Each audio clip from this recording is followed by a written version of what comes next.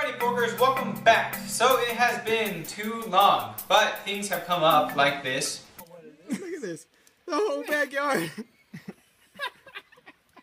You can't see anything. Which led to this. But now we are back. So apparently it's supposed to be winter. Alright, in light of this season, we are going to do a Winter Minestrone by Bunky Cooks. Minestrone is a thick Italian soup. There's two main parts to minestrone, the vegetables and the starch. Starches consist of either pasta or rice, and then vegetables are always something that is in season. So since it is winter, we are going to do a winter minestrone.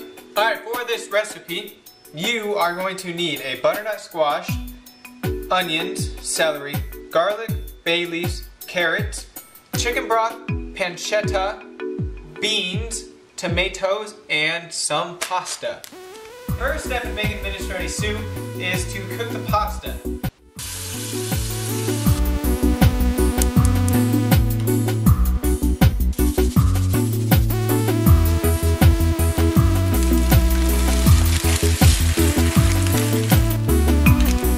While the pasta is being cooked, you have to prep your pancetta. You're going to actually render the pancetta down and then cook all your vegetables in the pancetta back. Alright, if you guys see what I'm doing to my cutting board, I'm putting 2 wet paper towels underneath it, because if you stick it on just a flat surface, can you see that? A little bit, it's fine. Okay, well it moves, but if you get 2 wet paper towels and stick it underneath, it stays in place. It won't move, so it's easier to cut on.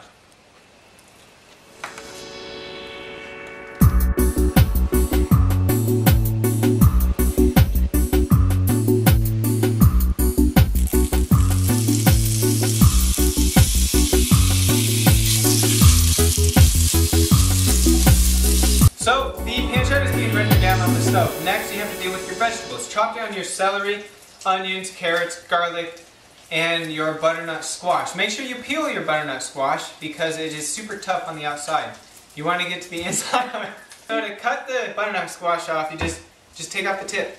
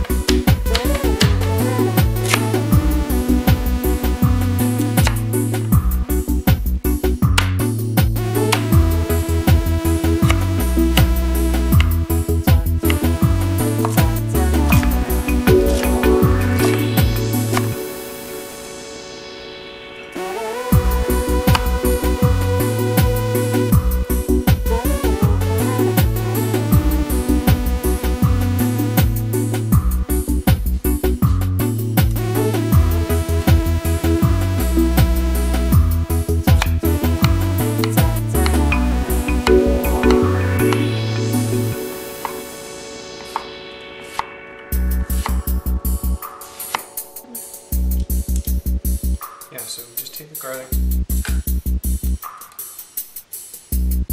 Now just add all your vegetables into the rendered pancetta.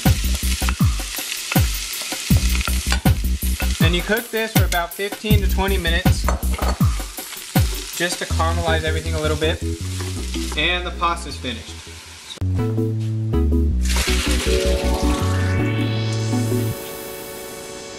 Alright, so once you've cooked this down for about 10 to 15 minutes, until everything is a bit tender and caramelized, you add in the chicken stock and the tomatoes. You did the whole tomatoes in a can, then just squish the tomatoes into your dish. Also with it, add in your thyme sprigs and your bay leaf.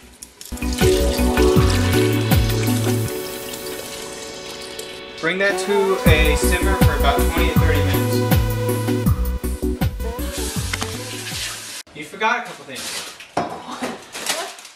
What? What did I forget? Spinach, pesto, and then wine.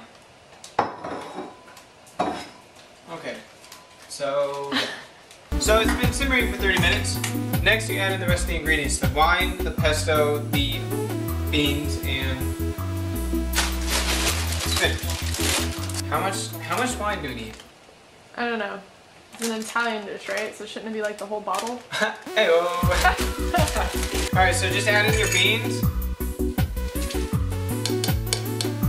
your pesto, and your wine, which is and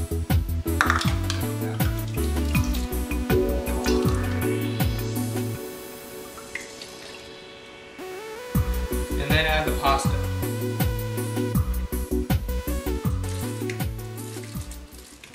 Oh, what did you forget, Adam? What did you forget? Spinach? Yeah. See, I'm not the only one who forgets stuff. No, that's at the very end, like I said. Because otherwise it'll be overcooked. Because I forgot, like, a lot of the main ingredients. 4 of the main ingredients?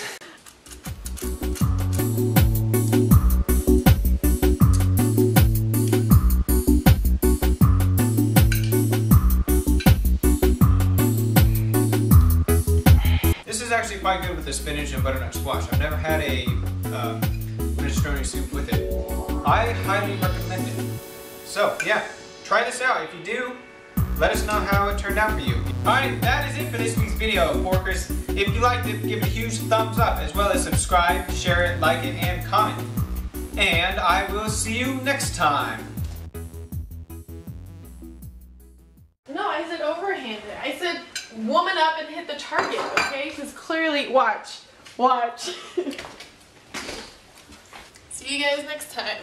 You can't no, you just can't lob it like that. That's cheating. No, how is that cheating? Yeah. She cheated. I did not cheat. I'll see you guys next time. Perfect. Now it looks like we don't have any dishes to do. You know what's really funny is we could have just put them in the dishwasher. But We're like, well, we don't want to do that. Hell no, we're just gonna hide them. Someone online that it was like, Gordon Ramsay is the only person who tells a woman to get out of the kitchen.